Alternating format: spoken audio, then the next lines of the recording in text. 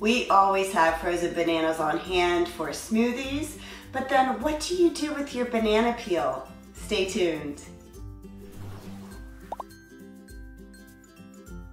Hi there, my name is Katrina. Welcome to the Organixx channel, where we are passionate about health and we're here to support you in achieving your best through good nutrition.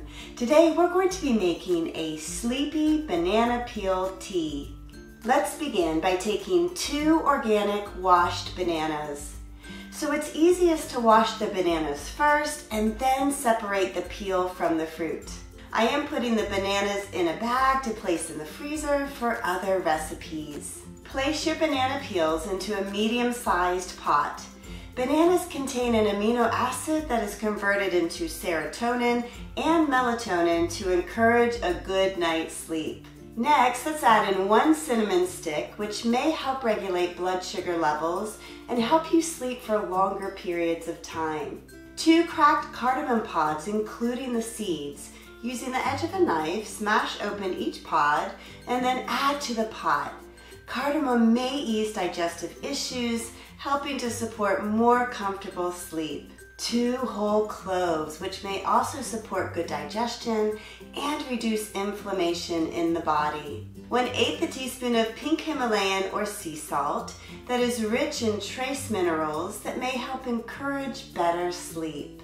Last, we're going to add in 4 cups of filtered water. Bring your tea to a boil and then reduce the heat, simmering for about 10 minutes. When your tea is done, remove the banana peel along with the spices. If you'd like a sweeter tea, add in some stevia or maybe a little bit of honey like I am.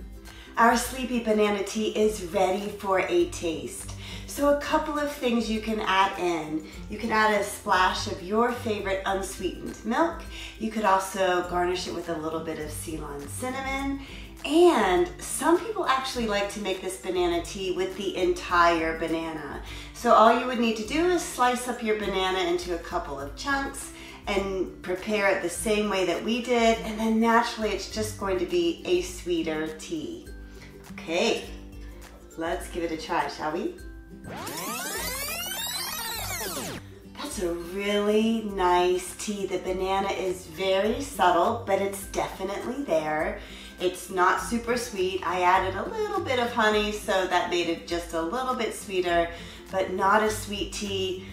So warming, and hopefully will help you get a better night's sleep. Give this a try, and I would love to know if it helps you sleep better.